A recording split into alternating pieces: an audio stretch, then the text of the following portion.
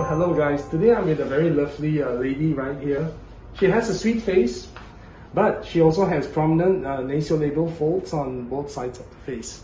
I believe you have done some fillers before at the upper cheek area. What normally most aesthetic doctors would do is they would use a filler, for example like Javidam Bowl Lift, and use this to fill in the nasolabial fold.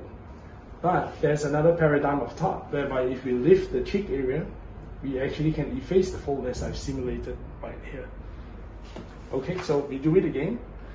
One way is to actually inject the filler directly in the nasolabial fold, which is what most conventional doctors would do. And another strategy would be to either use threads or fillers to lift the cheek in this direction to efface the fold, as I'm simulating here.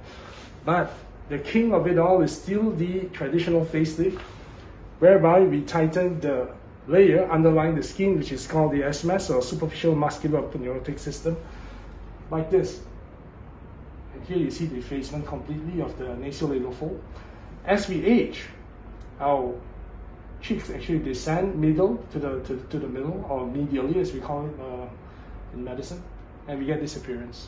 So by restoring the structural support in the 45-degree vector, we restore the youth in the patient, and then we can begin to perform our fat grafting of fillers for better effect. Thank you.